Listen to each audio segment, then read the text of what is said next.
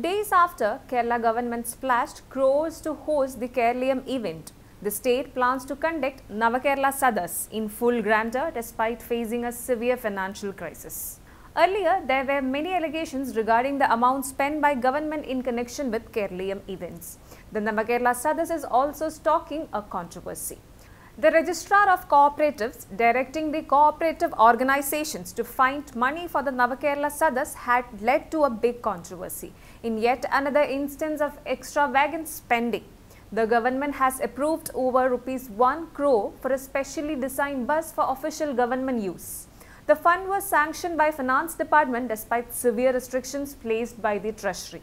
KSRTC MD Biju Prabhakar requested ₹1 crore 5,20,000 from the Finance Department on behalf of K Swift on September 22nd. After carefully reviewing the request, the department decided to allocate the funds. Starting from November 18, Chief Minister Pinarayi Vijayan and other cabinet ministers will utilize the vehicle to participate in events associated with the government's statewide outreach initiative.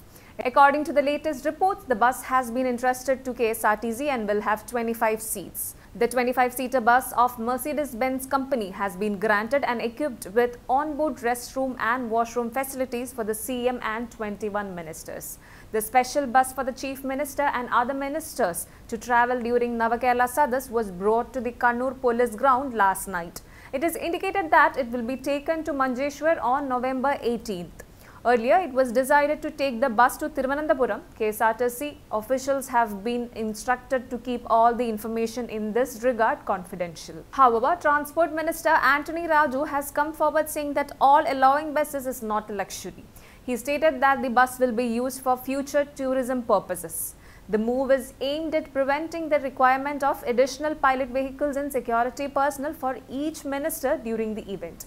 He added that the news that the bus is being modified is baseless and travelling in that buses to avoid traffic jams. There will be 75 vehicles including 21 ministers and their escort. The minister responded that this bus can avoid congestion. Travelling by bus is economical. He said the bus can be used as part of budget tourism.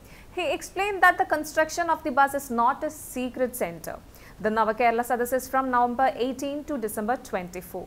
Meanwhile, leader of opposition V.D. Sadishan accused the government of splurging public money for the statewide travel of the CM and ministers. Former leader for opposition Ramesh Channithala in a statement said that only a dictator like Pinarayi Vijayan could conduct such an extravagant travel when the state is going through a difficult phase.